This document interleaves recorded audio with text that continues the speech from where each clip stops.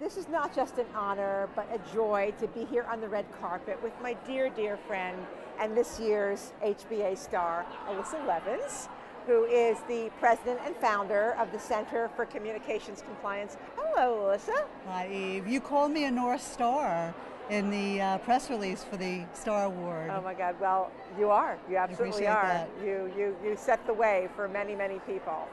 So I think that people put the word innovation and Ilyssa in the same sentence many, many times. It sort of goes with your name. So in your work with the HBA, how have you helped drive innovation? HBA creates such a trusting community where you actually have an opportunity to interact with remarkable women and kind of share and reveal and listen and understand real needs and the realities. So being able to have insight into what's needed and then to work with individuals who have so many talents. It gives birth to innovative ideas, and then there's a framework to actually implement them. There's a whole system, a whole machine. So it goes from the trust to the innovation to the implementation. That's wonderful. So there's actually a strategy behind the innovation.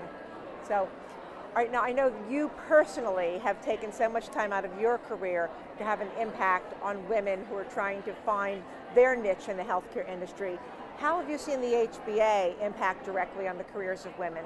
I can just speak to my career, and I think it mirrors what's the contributions of HBA to others. HBA is the jet fuel for my career, and it's catapulted me to unimaginable heights in my professional achievements.